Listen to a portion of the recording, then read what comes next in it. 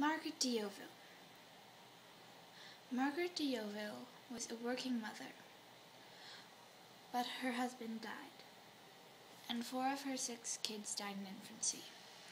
But she had her religion to help her through her grief. She was a part of New France's colony because she was a physician who helped cure people by, with accompaniment from a few other women, start the Grey Nuns hospitals in many places, even Edmonton. It's still there. She was quite influenced by the French government and Catholic Church. And she was French, so she most likely helped to convert the First Nations to Catholicism. I would play Margaret d'Yoville because she played a large part of Canadian history in early New France.